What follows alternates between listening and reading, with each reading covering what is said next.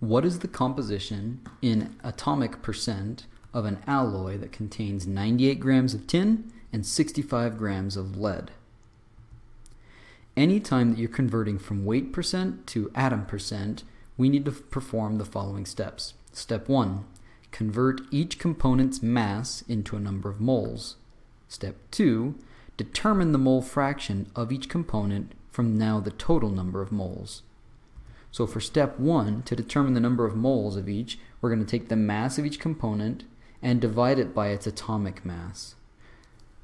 For tin, I find that that gives us 0.8256 moles of tin.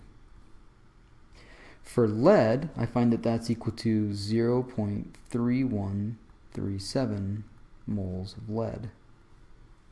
Now that we have the moles of each, we finish step 1. Step 2 then requires that we determine the mole fraction of each component from the total number of moles. That will give us the atomic percent. Note, mole percent is equal to atom percent. So if you know the mole fraction, that's equal to the atomic fraction. For tin, we know that we have 0.8256 moles, and the total number of moles is 0.8256 plus 0.3137. Taking that fraction, we find that the atomic percent of tin is 72.47 atomic percent tin. Doing the same thing for lead, we find that it's equal to 27.53 atomic percent lead. Now, the book chapter has an equation that combines these same two steps into one equation.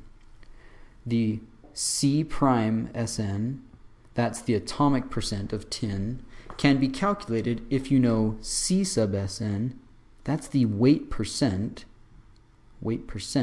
of tin, multiplied by the atomic weight of lead, all divided by C sub Sn times the atomic mass of lead, plus C sub Pb, that's the weight fraction of lead, times the atomic mass of tin. So they're reversed. Sn paired with the Pb, Pb paired with the Sn.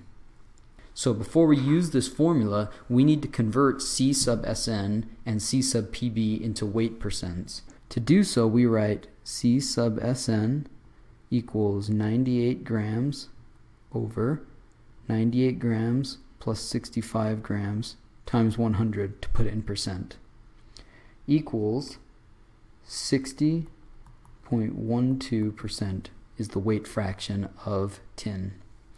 Doing the same thing for lead, we find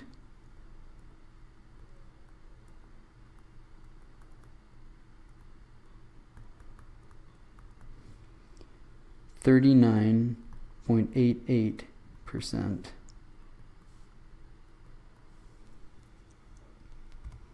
Now that we know those values, we can go ahead and plug them in.